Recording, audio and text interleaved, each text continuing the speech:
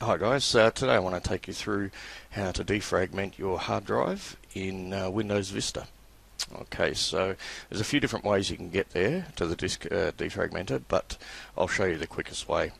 So we go to the Start button down bottom left hand corner, and then we type in the search box down here, we type Run, and that will bring up a result up the top called Run. We want to click that on, and the Run dialog will open up.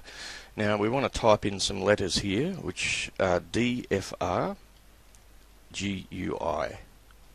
Alright, Defragui, and we want to click OK, and then continue to the security prompt, and the disk defragmenter will be open now.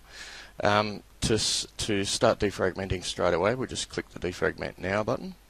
Now it'll come up with an option to select partitions or disks, and your best option is to select all disks, I think, and then click OK, and that will start defragmenting.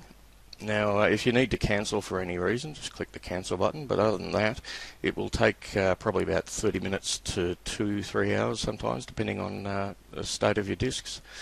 So just let that run, and a little pop-up will let you know that it's finished.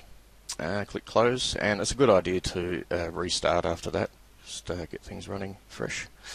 But that's about it, guys. So any questions or comments, leave them below, and I'll catch you next time. Cheers.